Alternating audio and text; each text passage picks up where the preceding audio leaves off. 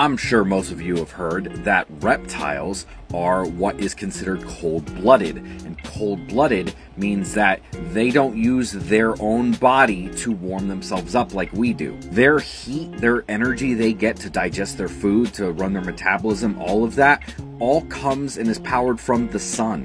And every reptile has a range that it can survive in and can actually live in some pretty cold environments compared to what you might think.